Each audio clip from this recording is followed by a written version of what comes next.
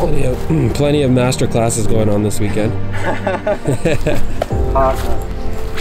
Yeah, but not here. With low, yeah, hit with here. Yeah, here, yeah. You want to?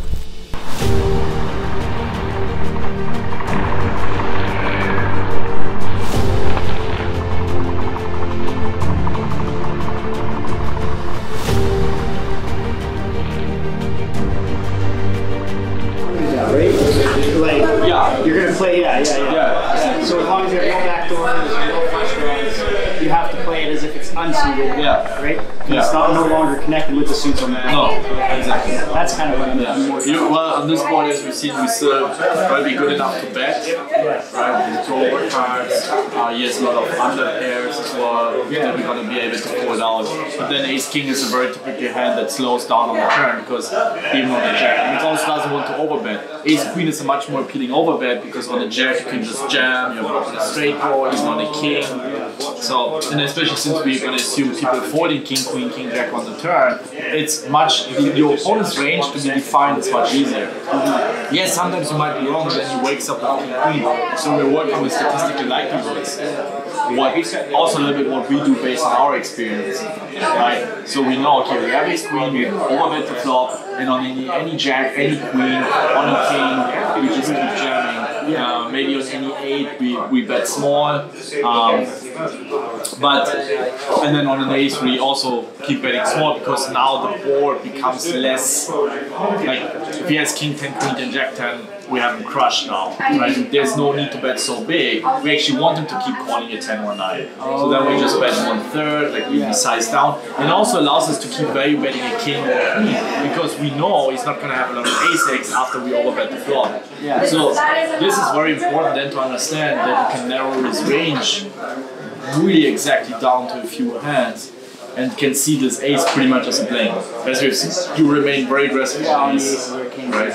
So we need a table equity of 0.9 roundabout to overwhelm folding. 0.9 is here, 9s plus. Not even ace king is inside. So we are playing 9s plus. That's it. So we're in day 3 of the intensive boot camp. What's your thoughts so far? All the thoughts are that the topics that were chosen are very interesting. You know, there is no.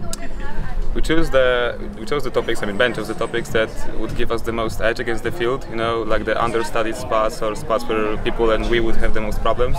So, like basically every single module that we made was very interesting, and I've learned a bunch. I mean, we've been going into a lot of depth with the study, especially the 3-bet part, and which we just covered, and that's been really informative, and we're learning a lot of new information that's going to be really valuable in our games. It's a lot more intense than any of us anticipated, which is fantastic. I mean, we did travel halfway across the world to get challenged, to get our brains challenged, and that's amazing, and we're learning so much. And what has been kind of your favorite part of the whole overall experience? I mean, the overall experience is obviously the people. You know, it's like having fun. You know, talking to the guys, and because like everybody here loves poker. You know, so we are all similar in a way because something drove us to poker, right? There is something, you know, and we just get along very well for that reason.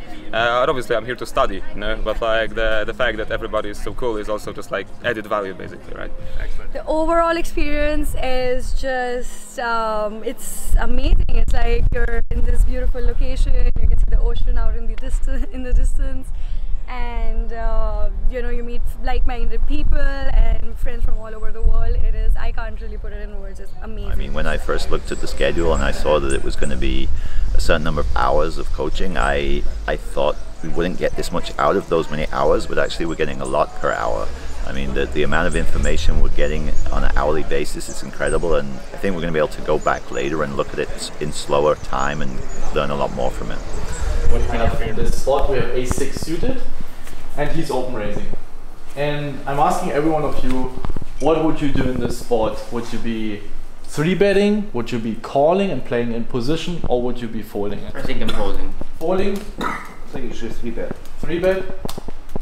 Mix up like 3-bet. 3-bet? 3-bet. 3-bet? I'm calling. Calling? 3-bet 4x at least all the time. 3-bet is the only option. 3-bet?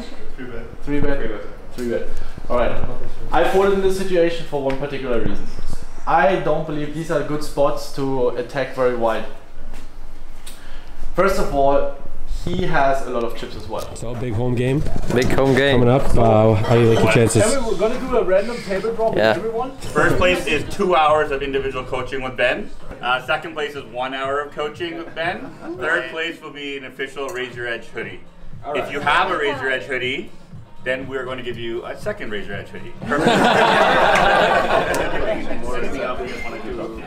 Oh, that's a good sign. Is it? 8. Oh, it's quick. Number 9. Standard really depends on the card. Oh, he's the dinosaur.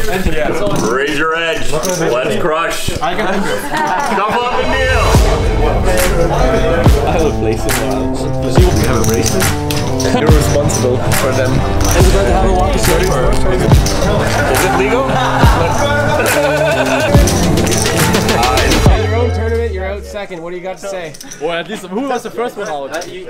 Right beside you.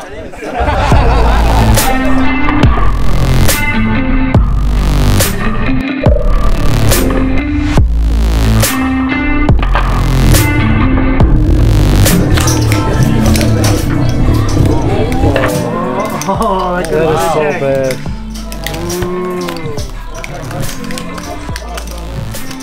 Oh my god. We got a lot of... Whoa! I'm not kidding. Yeah.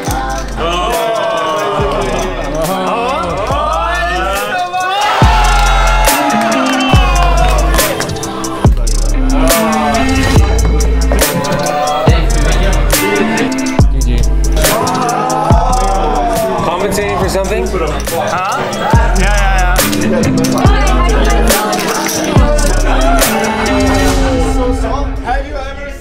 Oh, he's leaving! He's leaving! We are heads up for the championship! My God!